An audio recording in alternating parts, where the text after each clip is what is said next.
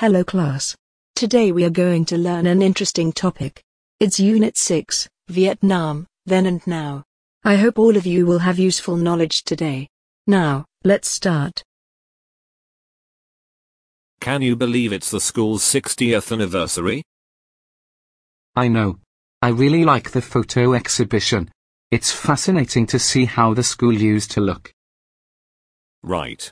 The photos explain a lot about our school in the past. Look, these two pictures were taken in 1970. Wow, that long ago? The school looks more like thatched houses with paddy fields all around. You can see there were only a few classrooms, and the walls were made of mud and straw, and look, trenches.